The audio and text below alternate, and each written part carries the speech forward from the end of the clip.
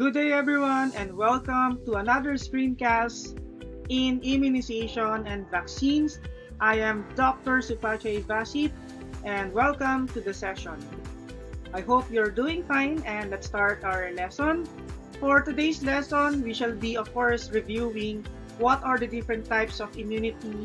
We shall also be delineating active immunization, especially when it comes to the history of vaccines, vaccine types and examples, its advantages and limitations, and of course, we will actually review what are the factors influencing immunogenicity. And then, of course, passive immunization will also be part of this lesson, such as its examples, its benefits, and limitations. And eventually, we will also be discussing adaptive immunity. So, let us first define what do we mean by immunity. So, when we say immunity, immunity refers to the condition of being resistant to disease. Okay? So, if you are immune, it means that you will not have that particular type of infection. So, right now, I can say that I am immune to polio. I am immune to measles, to mumps, because when I was a kid,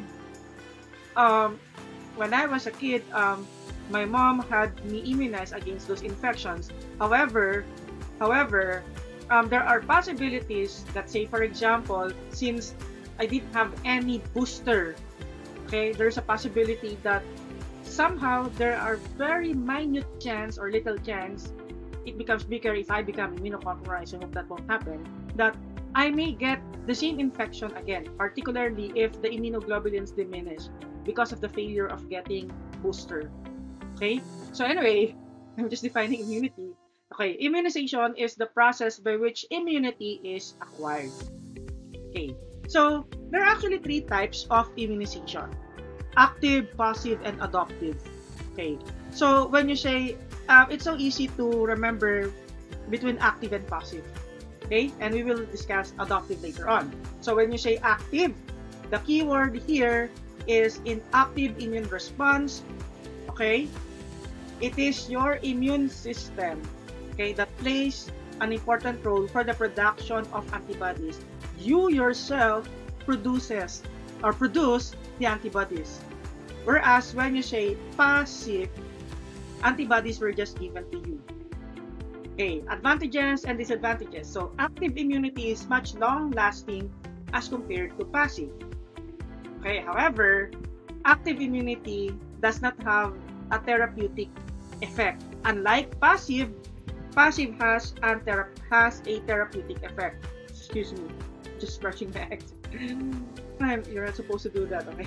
And then in passive immunity is both therapeutic and prophylactic. So in passive immunity, antibodies were just given to you. Okay? So there are several misnomers that we can actually hear or read, especially by lay people. Most of them would say anti-COVID-19 vaccine. That's a misnomer because vaccine is an antigen, anti is an antibody. So you either say anti-COVID or COVID-19 vaccine. So there are some people who say anti-rabies vaccine. Again, that's wrong. Rabies vaccine, active immunization. Anti-rabies, passive immunization. Okay, so there. So again, when you say active immunization is the stimulation of a person's own immune system to mount an adaptive immune response to a particular antigen. So there are actually two possible ways of doing it. You can either have a natural active and the other one is artificial active. Okay, so when does natural active occurs? May I rephrase the question? When does natural active occur? Okay, natural active immunity occur whenever we are exposed to a certain infection. So whenever we are exposed to a certain infection and eventually we mount an antibodies against that particular infection. For example, you got infected with group A streptococci, so eventually you produce antibodies against group A streptococci. So that's an example of natural active immunity. Now, the other type of active immunity is artificial active immunity. Okay? So, when we say artificial active immunity, the most common example of this is administration of vaccine. So, for example, you develop immunity to measles because you've been given measles vaccine. Okay? So, that's an example of artificial active immunity. So, transfer of antibodies from an immunized host, whether humans or animals, to non-immune individuals, okay, we call it passive immunization. So perhaps the most common of which is mother to infant. However, let me tell you again, just like your active immunization, there are two types of passive immunization. So first is called natural passive immunity. Okay, and the other one is artificial passive immunity. So natural passive immunity is the most, of course, the only example that I know is transferring of mother's or maternal antibodies to fetus or infant. So IgG via the placenta, IgA via breast milk. Remember that only IgA can pass through the placenta except for only IgG can pass through the placenta except for the IgG2 fragment. IgA, particularly the secretory IgA, can be passed via breast milk.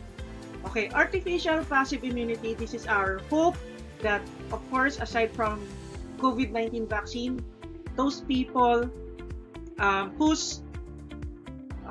those people who were able to survive COVID-19, their hope that they were able to produce antibodies.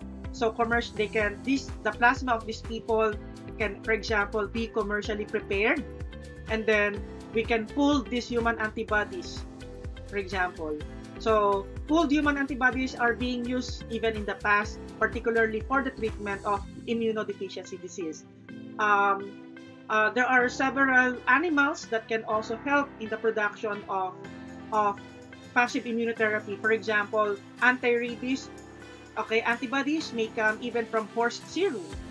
Okay, so there are many ways in which commercial antibody may be prepared. Okay, all of these are example of artificial passive immunity. Okay, how about adaptive immunization? So, in adaptive immunization, we do not transfer antibodies, but instead, we transfer cells of the immune system, particularly, or most of the time, these are the lymphocytes. So, we get lymphocytes from immunized host to non-immune individual. So, for example, there was this person who lacked hematopoietic stem cells because, for example, he's a leukemic patient. So, when leukemic patients usually undergo high-dose irrigation or chemotherapy, so sometimes his bone marrow becomes a plastic.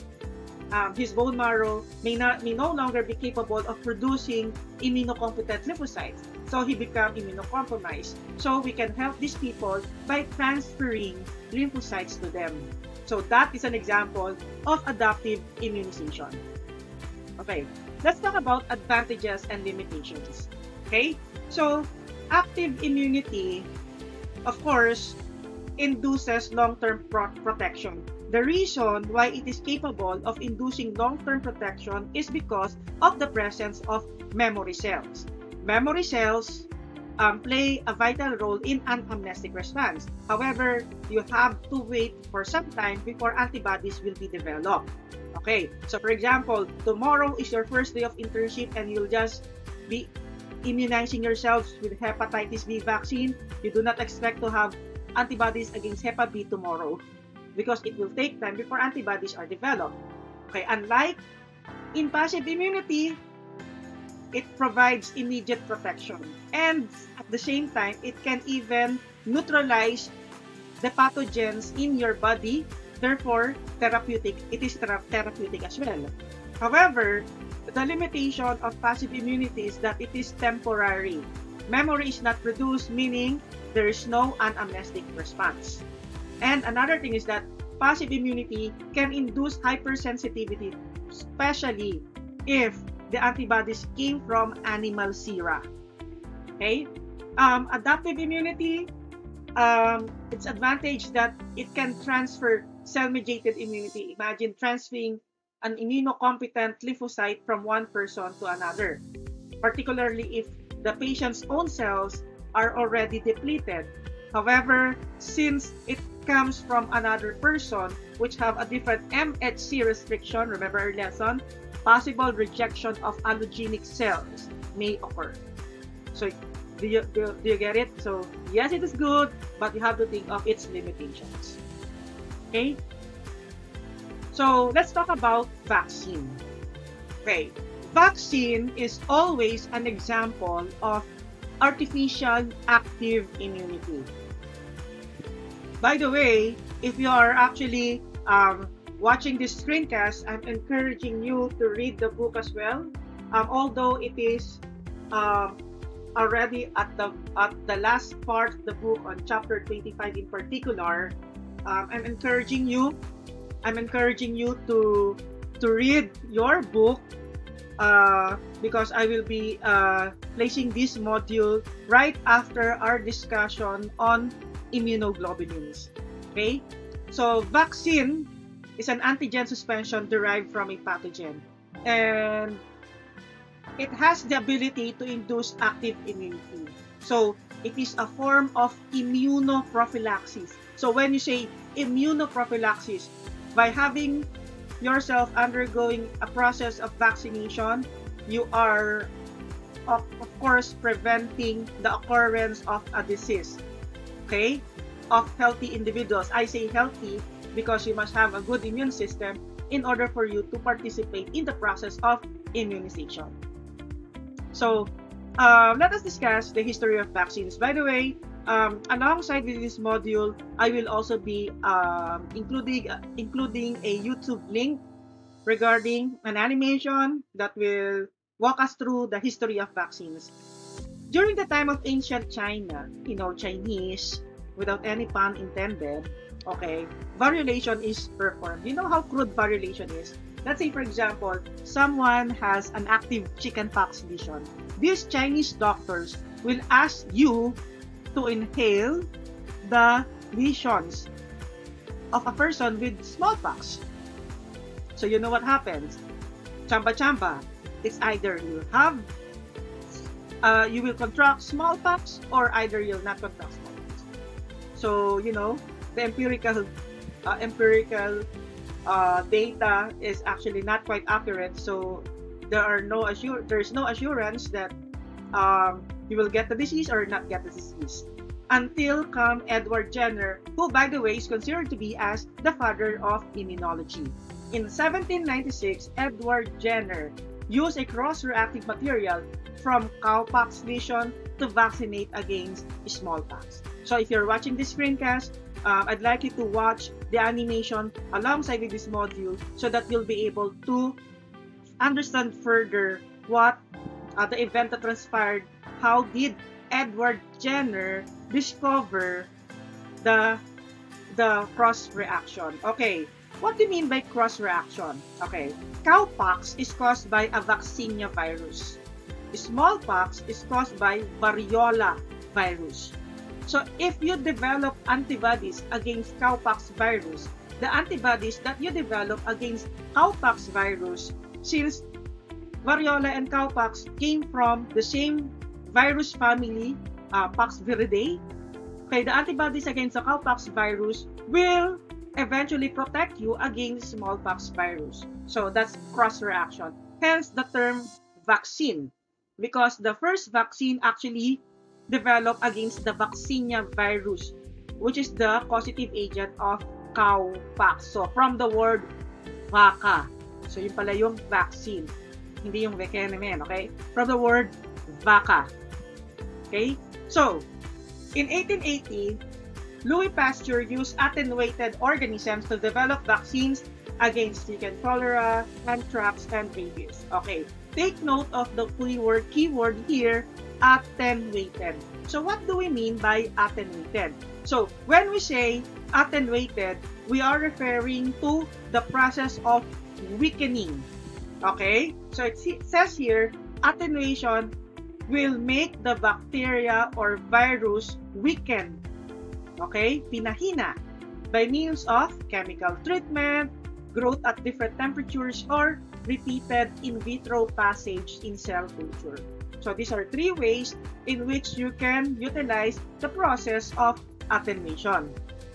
Okay, so the 20th century is said to be the golden age of vaccine development because during the 20th century, new methods were developed for attenuation of organisms, particularly against Mycobacterium tuberculosis and against Salmonella, the causative agent of typhoid fever.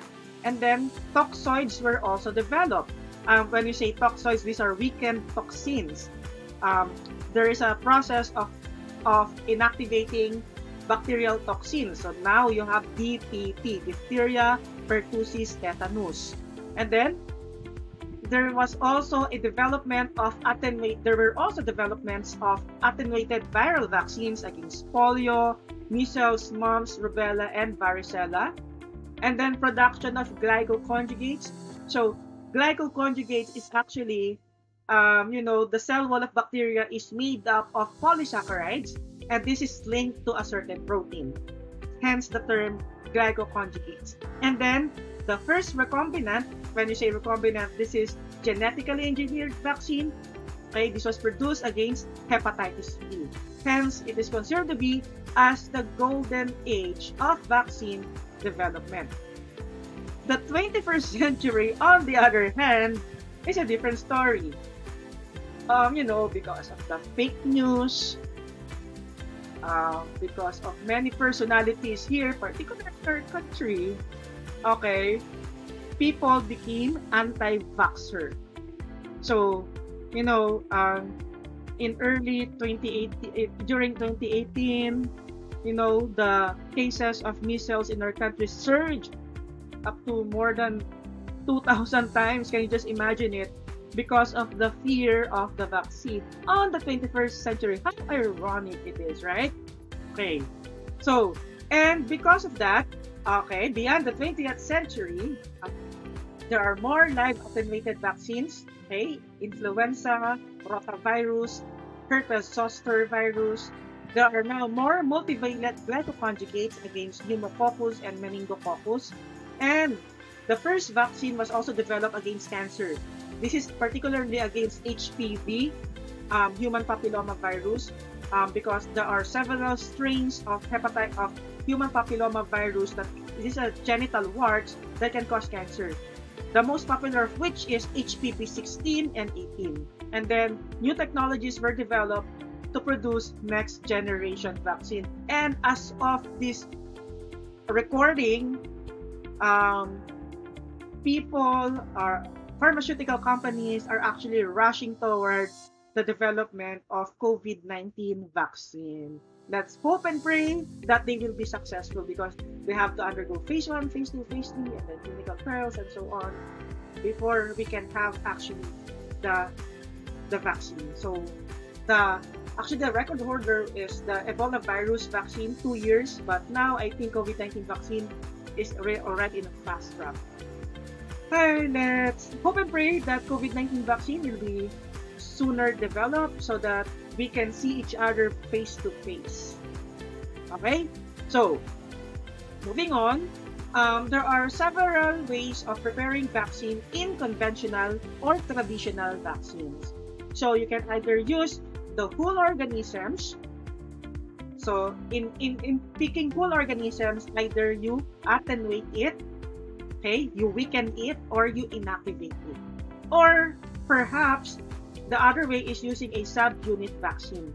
So when you say subunit vaccine, you are just using part of an organism, such as toxoids, polysaccharides, glycoconjugates, purifieds, or recombinant proteins. Okay, so let's talk about attenuated vaccine. Okay, in attenuated vaccines, we are using live but weakened viruses or bacteria. They are live but they are said to be weakened. So organisms are grown under abnormal culture conditions so that they are no longer pathogenic. But even if they are not pathogenic, they're still alive. Hence, they are still capable of stimulating the immune response. You know, even if you weaken them, you remove the virulence factor, for example, once these organisms enter your body, your immune system will still consider that as an antigen. Hence, your immune system will still be able to develop antibodies. Okay, so what are examples of live attenuated vaccine? BCG, Bacillus calmette-guerin. This actually from Mycobacterium bovis, adapted to grow under high concentrations of bile. So against tuberculosis, neonates, newborn infants are supposed to receive BCG. And then the Salmonella typhi, the mutated strains of Salmonella typhi. For viral, we have the oral polio vaccine, 3 polio virus. So it's a trivalent oral polio vaccine. Okay, it's being given orally, so that poliovirus is an example of enterovirus. So it's very important that mucosal immunity is induced. So each has unique antigens that can be identified by serotyping. And then influenza vaccine is also being given by means of a nasal mist.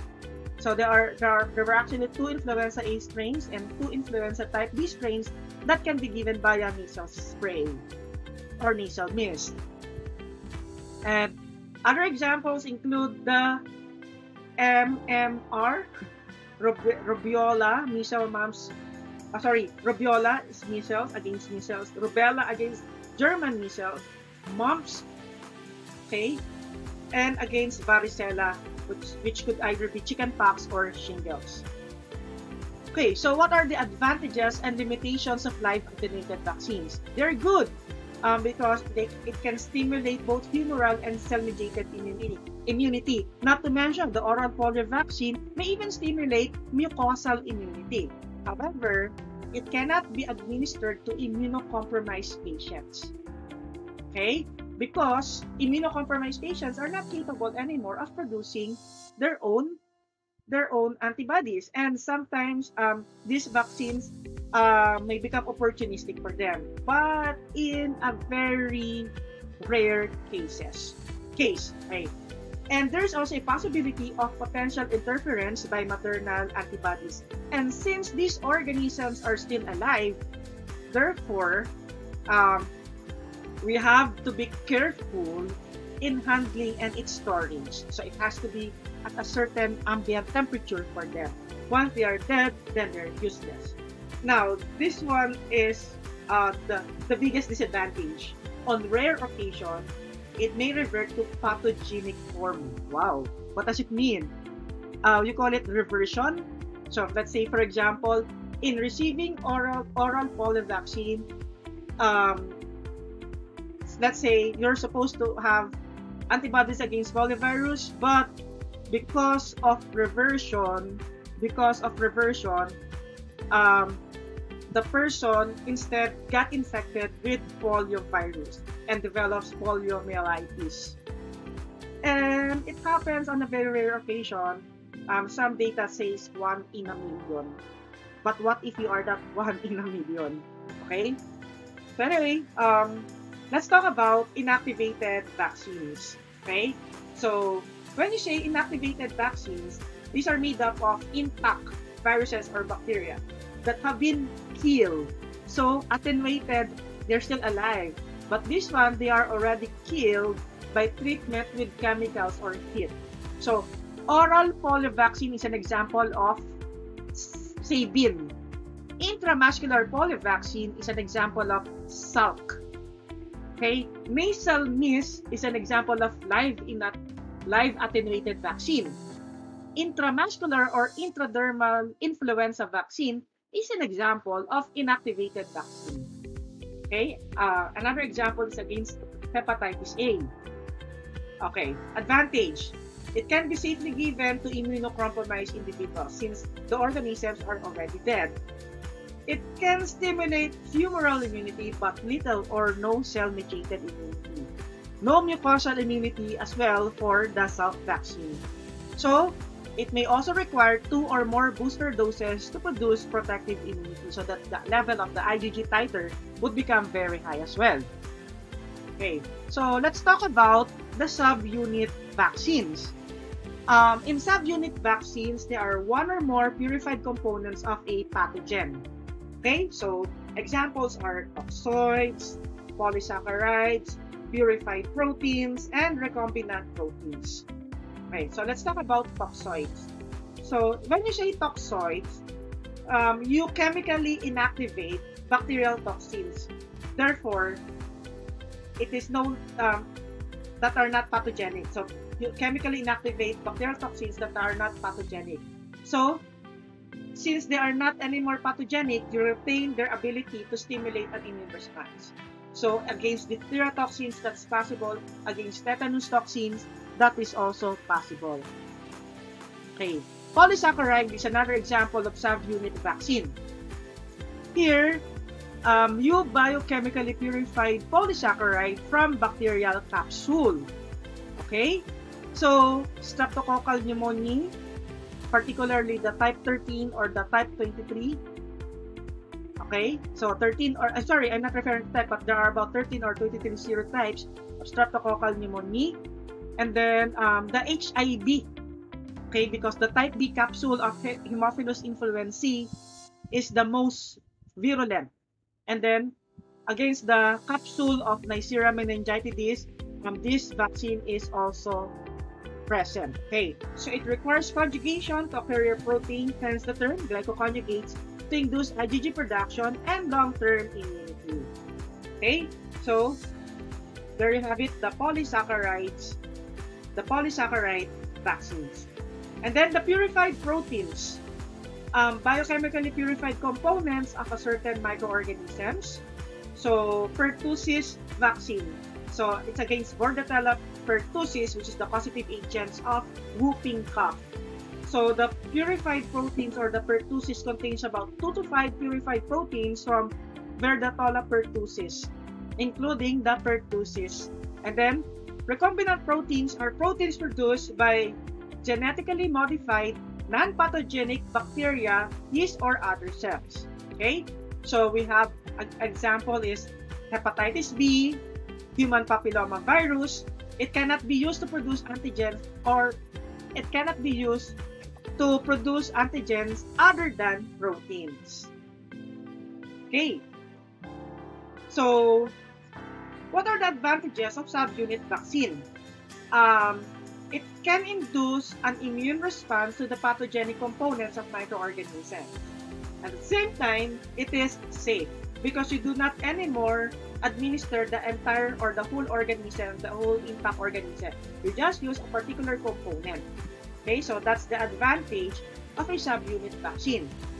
Limitation, just like your killed or inactivated vaccine, it requires 2 or more booster doses to produce protective immunity. And at the same time, it requires an adjuvant to increase immunogenicity. So later on, we will be discussing what an adjuvant is. And it must be multivalent if a broad immune response is desired. So let's talk about the dosage. Let's talk about the factors influencing immunogenicity. First, the age. So if you give vaccine to the youngest individuals give vaccine to the youngest individuals at risk for the disease, as long as it is safe and effective for that age group. Okay? I have here an example of the baby book. Okay, this is the baby book of Josiah Carlo, and here they have this is the copy of the different vaccination schedule. So, for example, it says here, Josiah Carlo is supposed to receive BCG, hepatitis B, DTP, and then several boosters, poliomyelitis, and then several boosters, Haemophilus influenzae, several boosters, oral rotavirus, pneumococcal. But, ang dami pang pagdadaanan because he has yet to receive. Ang hirap bumili ng oral polio vaccine pala. Ang meron lang siya yung salve. and then influenza. So there are five, and then the MMR, there are two, varicella, two, hepatitis A, two, typhoid, and others. Hopefully, sumama na rito yung COVID-19 vaccine. Okay? So, it's very, the reason why, when you undergo vaccination, so you have to get the sticker, because in the sticker, you'll see the lot number, expiration, lot number. Okay, so mura lang naman. Every time you visit the pediatricians, it is 11,000, 10,500, 11,500. Anyway, libre lang naman yung ibang vaccine sa health center, but we opted to go to his pediatrician.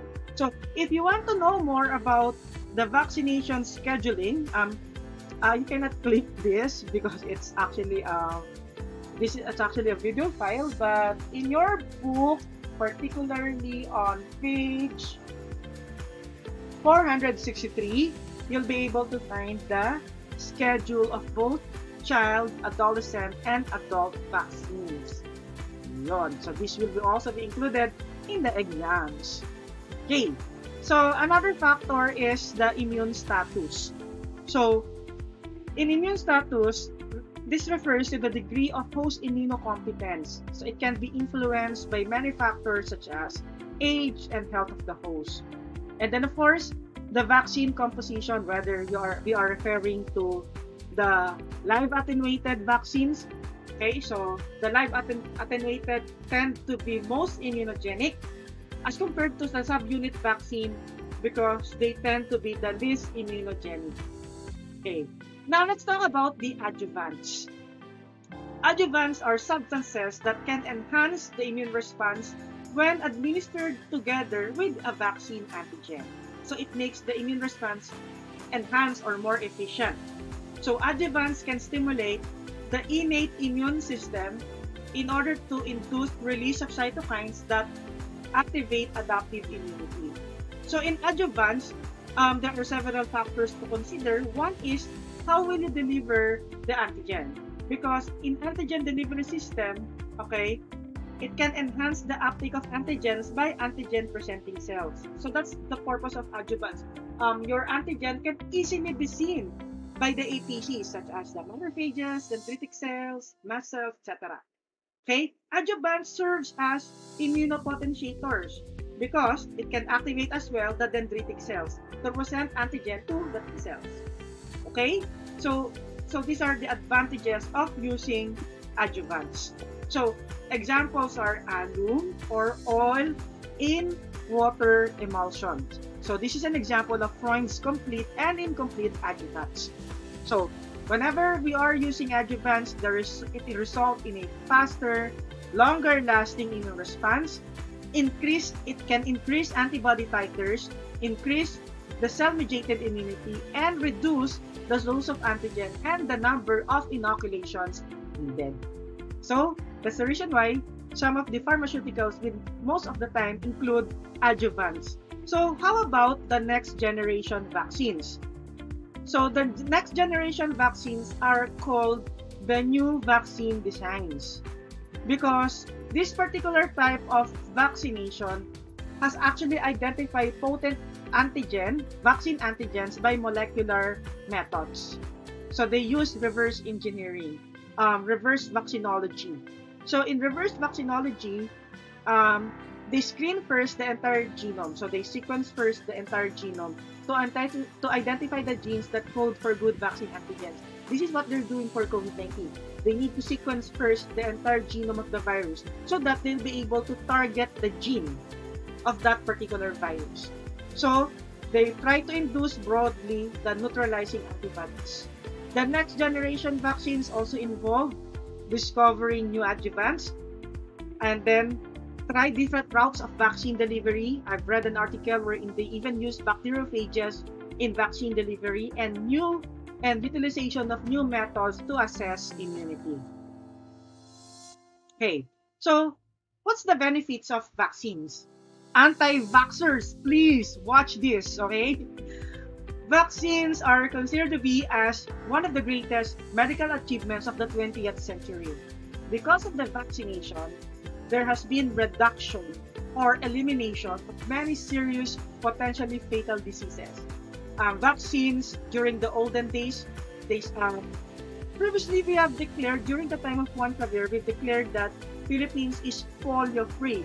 But unfortunately, there has been re-emergence of polio cases. Vaccines have also developed into decreased morbidity and mortality. Many infants died of measles because of these anti-vaxxers, because of this false vaccine scare. And then, most importantly, community or herd immunity. This is what we want to develop in COVID-19. We want to develop herd immunity. Protection is extended to nearby persons who have not been immunized. This is what we want to achieve. So, how does it happen? Okay. So, let's say this is the case of COVID-19. No one is immunized yet. Okay? Since no one is immunized yet, contagious disease spreads throughout the population. This is what is happening right now all over the world. This results to pandemic. But if there are only few individuals who have been immunized, let's say a country cannot afford to vaccinate the entire population, some of the population gets immunized. Contagious disease spreads through some of the population, but not as intense as the first one, but still spread because you only immunize few population. However, if most of the population gets immunized, this is what we want to achieve in our battle against COVID-19. Most of the people gets immunized and the spread of contagious disease is contained. So, this is what we want to achieve. Herd immunity, okay? However, anti-vaxxers are actually banking on this because, admittedly, there are adverse effects of some vaccines. One, local reactions, swelling and tenderness at injection site. It's actually painful. Generalized reactions, low-grade fever, malaise, weakness, and severe reactions are rare. Take note, rare. Allergic reactions, either develop type 1 hypersensitivity reaction, okay, or type 3. Type 1 is acute, type 3 is actually immune complex. So, we have another discussion on hypersensitivity reaction and development of disease. This happens when you administer live attenuated vaccine. Remember, reversion, that's one advantage, but it's very rare. But another thing that could possibly happen is that when live attenuated vaccine is accidentally given to immunocompromised individuals. Okay, so at this juncture or at this context, I'd like to say that yes, vaccine is important, it is necessary, but it may not be for everyone. An example of that everyone is those people who are immunocompromised, but there are other options. Instead of giving them live attenuated, then maybe we can give them killed or inactivated vaccines. Whew. So let's talk about passive immunity. So when we say passive immunity, this refers to the transfer of preformed antibodies to an unimmunized host. So antibodies were just given to you. It can occur naturally or through administration of therapeutic agents. So passive immunity may be naturally transferred, natural passive, such as IgG through the placenta or IgA via the breast milk. However, some of them are commercially prepared. Okay, so they may come from humans, such as the standard human immune serum globulin or the HISG. So these are gamma globulin. So, you collect sera from thousands of donors. It contains antibodies to numerous antigens. Okay, so because there are some people who are genetically unable to produce antibodies, such as patients with SCID, severe combined immunodeficiency, those infants who live inside a capsule, okay, all throughout his life.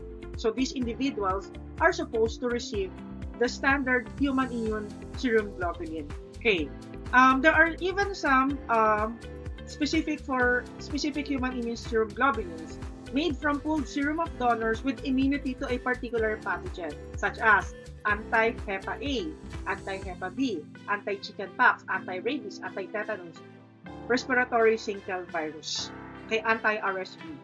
Okay, let me give you an example. Why is it necessary? For example, you were bitten by a rabid dog.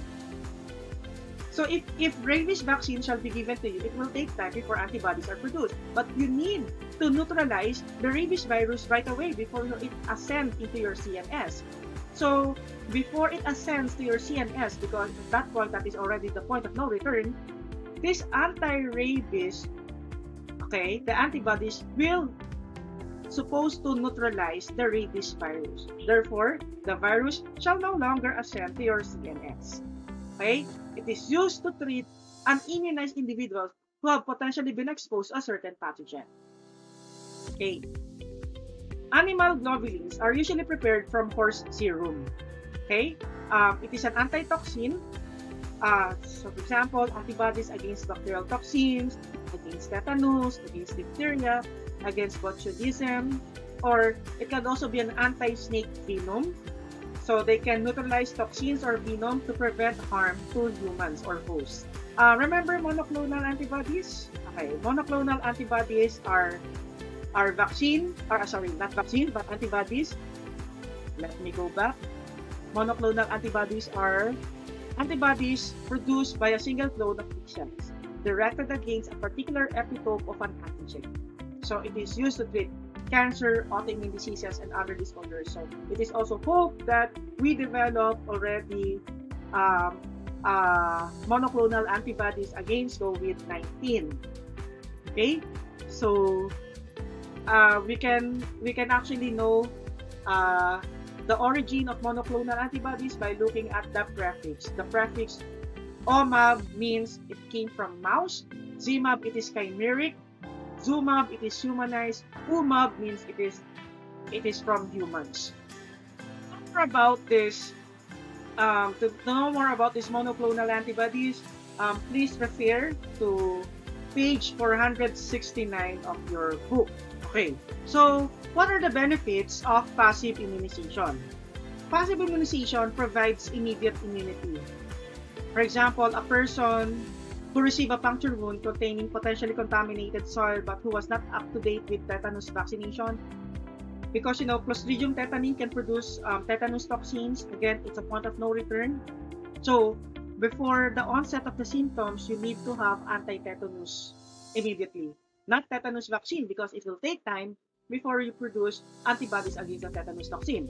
So, you need to receive anti-tetanus antibodies immediately. Okay. It can be used also as an immunosuppressive therapy in selected situations.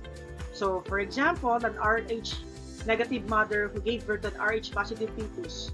Okay, so we need this to prevent hemolytic disease of the newborn in the future. So this is what you call the ROGAM. Okay, limitation, it is short-lived. I mean, IgG will only protect you for 23 days. And at the same time, it can induce type 1 or type 3 hypersensitivity reaction, especially if that particular antibodies came from animal sera, such as the horse. Okay, so let's talk about the adaptive immunity. So when you say adaptive immunity, it is the transfers of cells of the immune system. So adaptive immunity is being performed to increase cell-mediated immunity. So treatment of cancer patients with tumor-infiltrating lymphocytes activated in vitro. So also, it is being used for the transplantation of hematopoietic stem cells into patients with immunotherapy. So that is adaptive immunity. So again, this is the summary of our lesson. You may want to screenshot this. Okay, so there you have it. I hope that you like our lesson on immunization. Okay, so if you have any question, feel free to message me. And do not forget to read your book. Stay safe. God bless everyone. This has been Dr. Supachay Basit. Bye!